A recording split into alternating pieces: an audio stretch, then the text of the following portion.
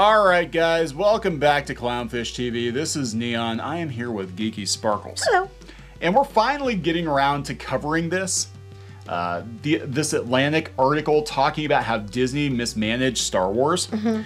Sounds very familiar. It does. It does. It's almost as if people have been saying this for years. Mm-hmm. But if you said that Disney has mismanaged Star Wars and you showed lots of evidence to support it, you were called an alt-right Yahtzi, you were called fandom menace, you were called a troll. They built lists. They literally built lists, hit lists of websites and YouTube channels that were being labeled as alt-right. So does that mean the Atlantic is alt-right now? Well, it's funny to me because it's not even just this. It's in comics. It's in things. If you were bringing up about different things, you know, that are current day issues involving people being sick and things like that. If you said certain things, you were in trouble for it. And now all these journals and lockstep, these blogs are starting to say the exact same damn thing. And now it's okay because they said it. Eric Larson from Image Comics, who has gone back and forth with Comicsgate people on Twitter for years, refuting them, right?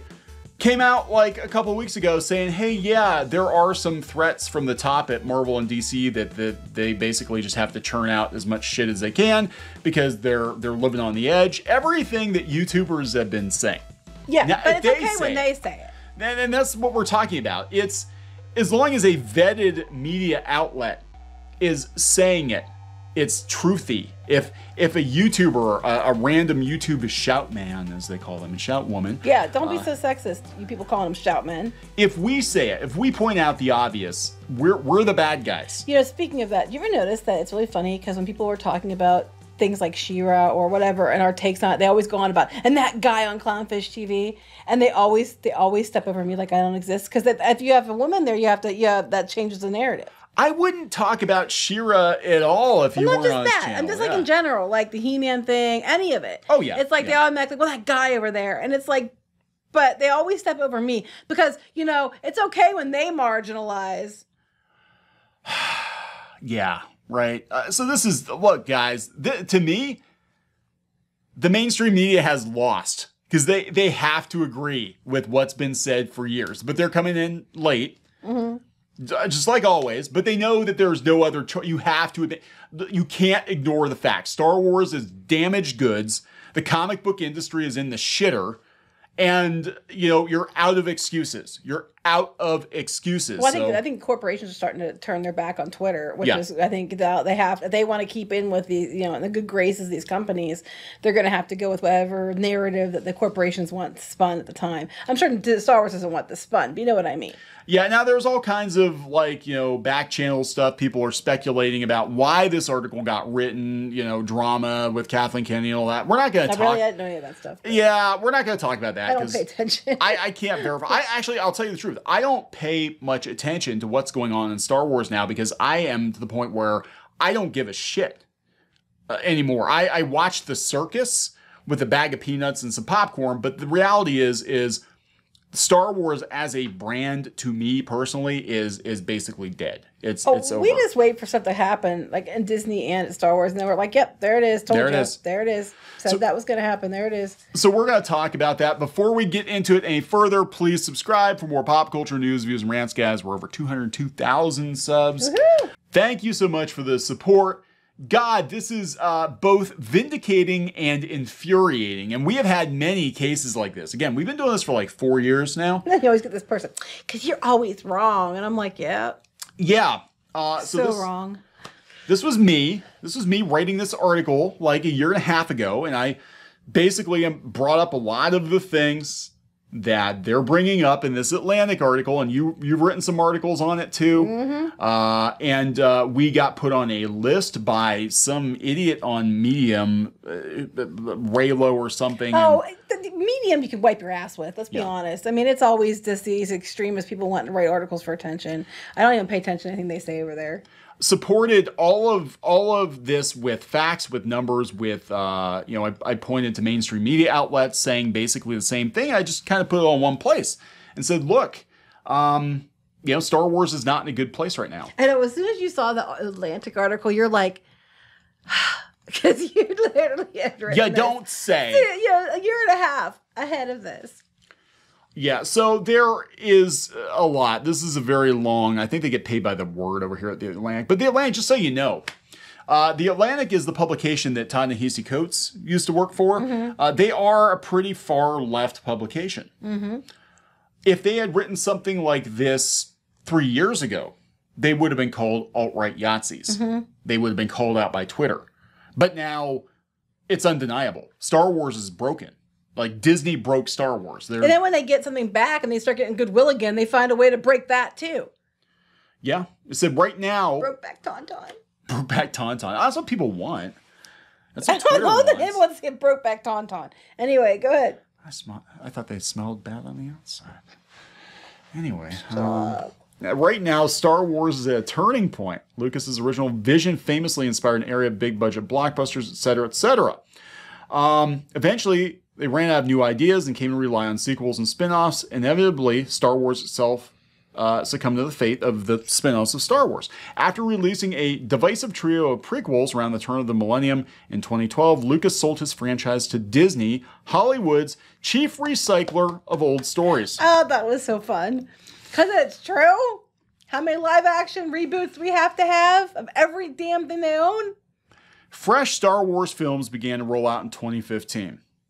Though early acclaim and profits were impressive, creative troubles began to hurt the bottom line. I wouldn't say that they were very fresh in 2015. It was basically A New Hope all over again. Yeah. I'm sorry, but The Force Awakens is A New Hope all over again.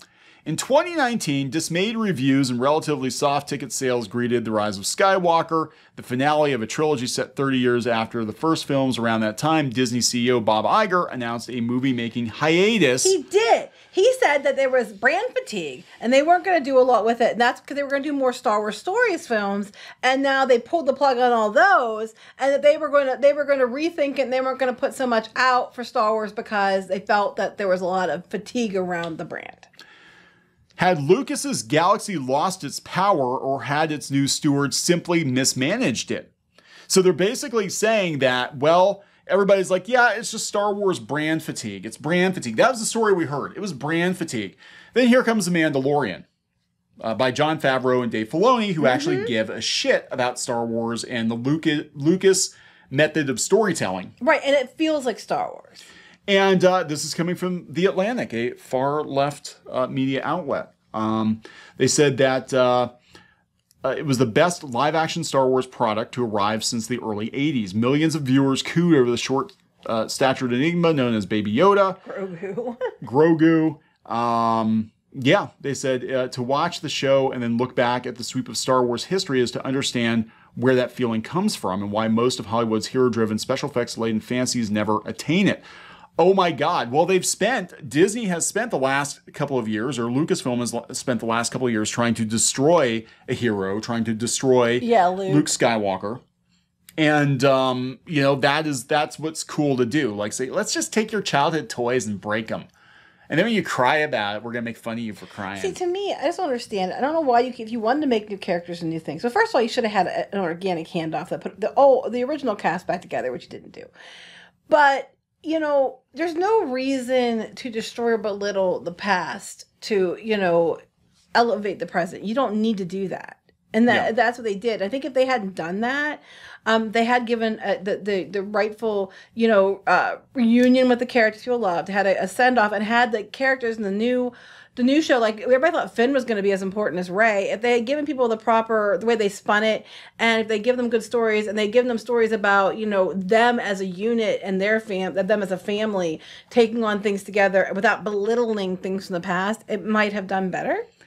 Yeah, I think people were kind of hoping for that. I'm hoping with Ghostbusters that they kind of go that route. I'm so worried about Ghostbusters. I'm not going to lie. I'm totally worried about that one. I don't know. I want to be pleasantly surprised. I'm not to a place where I have zero expectation, because then I can be pleasantly surprised. The problem about that is when you have zero expectation, even something that's half-assed is better than what you expected, so you still think it's good.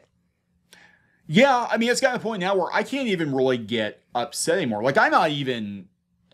I'm disheartened by the state of Star Wars, but I can't even get angry about it anymore, because at this point, I'm just like, the Star Wars I grew up with it exists in that place and time, and Disney Star Wars to me is apocrypha, and I don't acknowledge it as being actual Star Wars. Look, Hollywood's done such a great job of subverting expectation that people just don't have any anymore. Yeah, because or they have negative, opinion going in, because, like I said, and then at that point, anything that's even quasi half-assed, okay, you're gonna think, oh my God, thank the Lord. Well, that's like with all the race bending and the gender swapping and all this stuff. It was shocking in 2013, 2014, and everybody would do it for shock effect. Oh, now it's expected. Now they just expect it. Of course you did. Yawn. Here we go. Here we go again. Is the show going to be any good? But it's interesting. They're talking about the inconsistent logic of Disney's sequels. What, you mean there wasn't an overall story plot that people kept saying since the beginning, and they got called all kinds of names for saying it? Yeah. So I mean, look, I'm not gonna go into it too much. I mean, there's a lot to unpack in this, but it is interesting that now they're allowed to say it. They're allowed to come out and say Star Wars is broken. Star Wars is literally mismanaged. What the fuck? Yeah, I know. What the fuck? And we take so much crap over what we say, and people go around smearing us right and left, and then to have people that are, the ones that go around smearing people like us write articles like this. Is just like, I mean, not necessarily this author, but I'm just saying, like, the publication or the people that they usually pander to. It's just like, what the flip? Well, again, we've been saying it's who is saying it, not what is being said.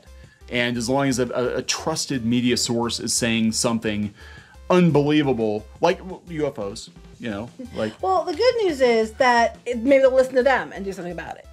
Who the hell knows? Who the hell knows? So what we're going to watch, maybe there's a changing of the guard coming, because they're... Changing of the diaper. Changing of the diaper. Anyway, we're going to wrap this up. Yep. All right, so please subscribe for more pop culture news, views, and rants, guys. We'll talk later. Bye.